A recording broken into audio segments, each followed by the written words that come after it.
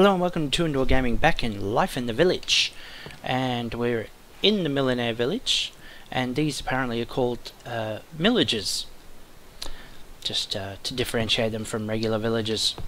One thing I didn't show you last time, the Chevalier here is like the head of the village, and he gives you your status. So you can see here I'm still a stranger, I haven't done enough for them to be sort of affiliated or liked, so it tells me I'm not available, I can't get any of these houses, they don't like me enough yet, I've got to sell them more things or do more quests.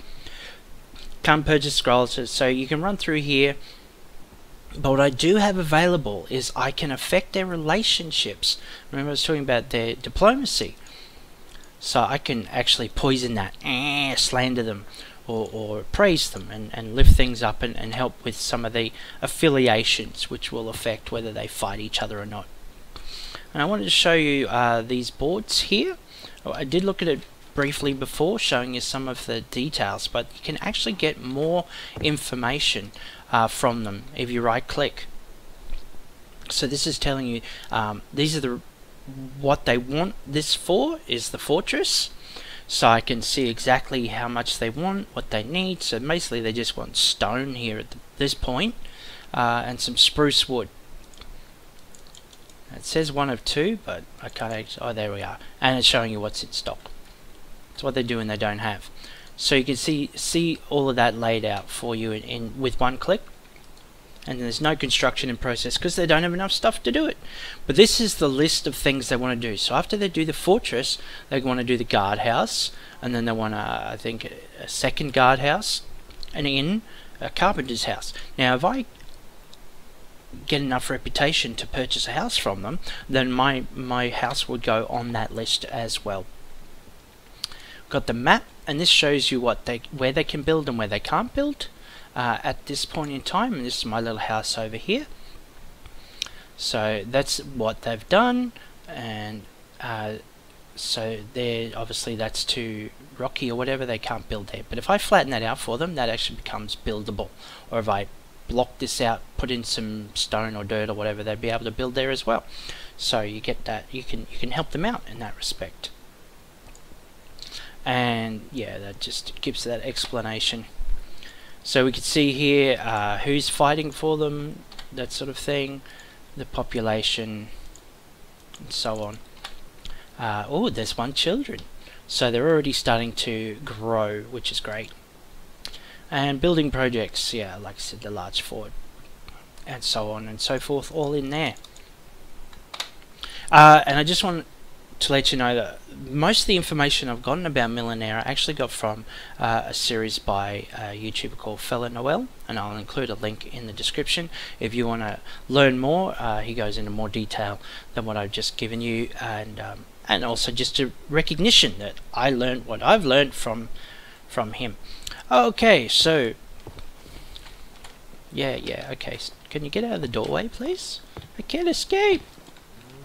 Wants to sell me, so there we go. So I can be an active participant in helping this grow. They'll grow eventually themselves, but I can make it a lot quicker if I participate and give them what they need. So if I give them some stone, just grab a cobblestone, and I'll run back here, have this cobblestone. Oop. And spruce wood.